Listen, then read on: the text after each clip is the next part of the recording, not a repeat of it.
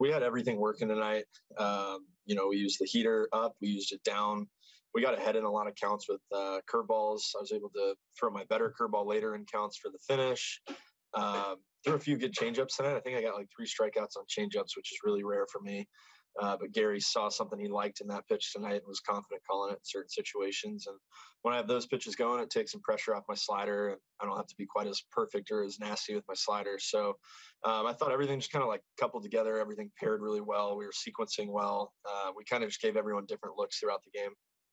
The fact that Giancarlo put 3 on the board in the first and the offense continued to tack on, did you feel as though that allowed you to be maybe even more aggressive than you were in the past?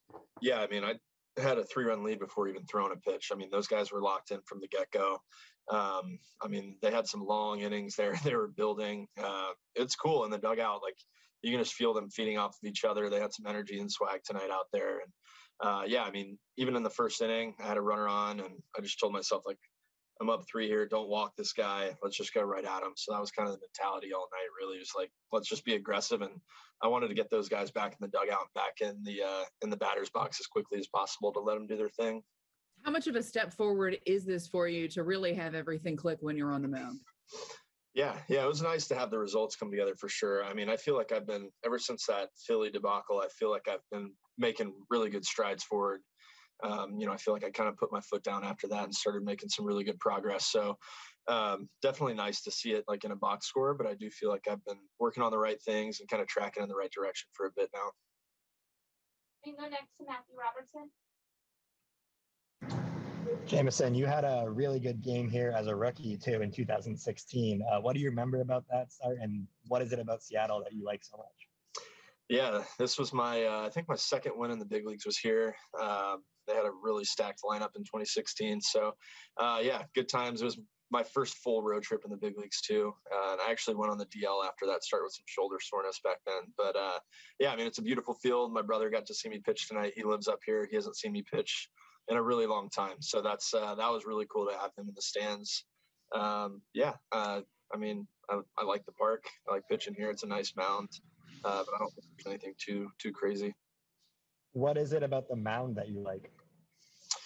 When mounds are like tacky and this is real specific, but like when you feel your cleats can really grip the dirt versus kind of like slide when it gets gravelly and stuff. So the mound here is like real tacky and it stays intact all game also. So the rubber doesn't get like too dug out and too like there's not a crater in the mound.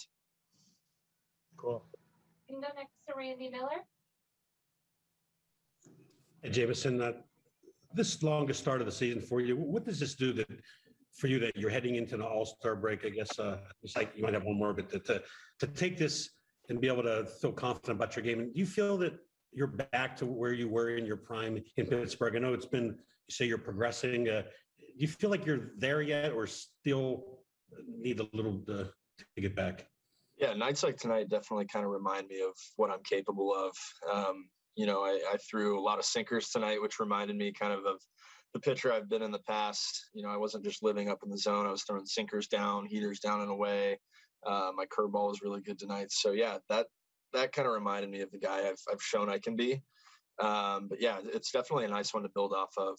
I feel like I've been tracking in the right direction for a while. And then just to feel like it kind of comes all together, I'll go back and watch the video again tomorrow of every pitch. Kind of take some notes and stuff just so I remember exactly what I was doing and what I was thinking in the moment. But there's definitely